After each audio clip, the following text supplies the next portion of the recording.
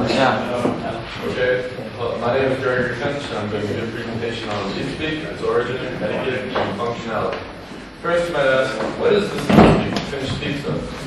Well, Leet is a converted form of the second syllable of Leet, and is characterized by replacement of the standard Arabic English symbol set for the English language.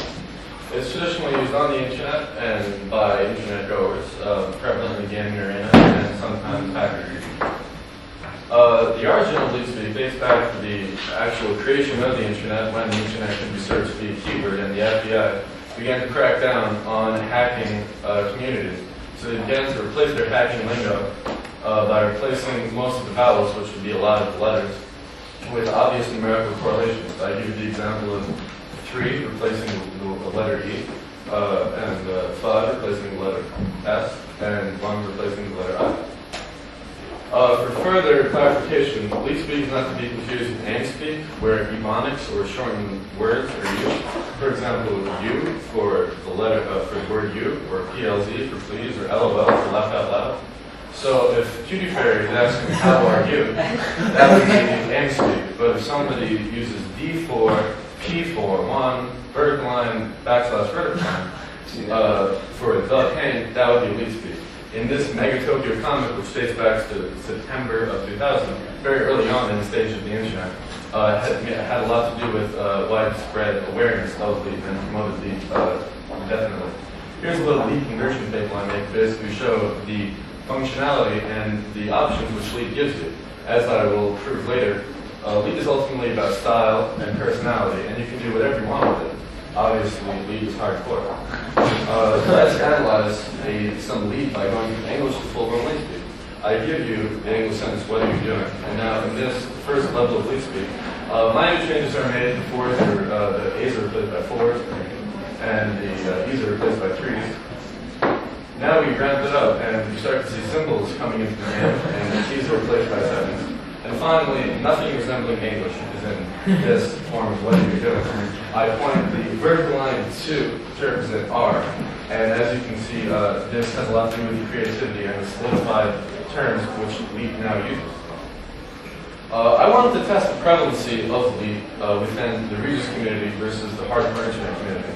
I use most of the people on my buddy list for the Regis community, and I use redversusblue.com for the hardcore internet community. And I sent them this test using 5 different levels of Leet and asked them the question, what level can you comprehend to?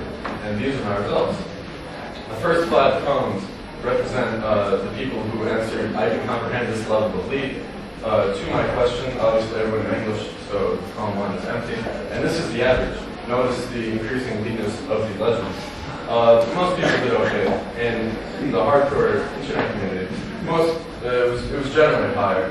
And the average was a little above 4, as opposed to the Regis average, which is closer to 4 than 3.